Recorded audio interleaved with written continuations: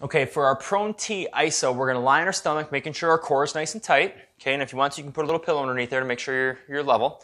And then basically what we're gonna do is we're gonna pull our hands back, externally rotating our shoulders.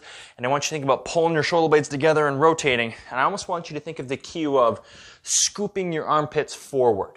Okay, so you're gonna lie down, engage the core. And then what I want you to do is go in your T position. If there's too much tension here, just bring it down. Okay. What I want you to do is turn back, okay, and then lift and hold this nice and tight. Squeeze those fists, turn those thumbs up, scoop those armpits forward, tight, tight, tight, and relax.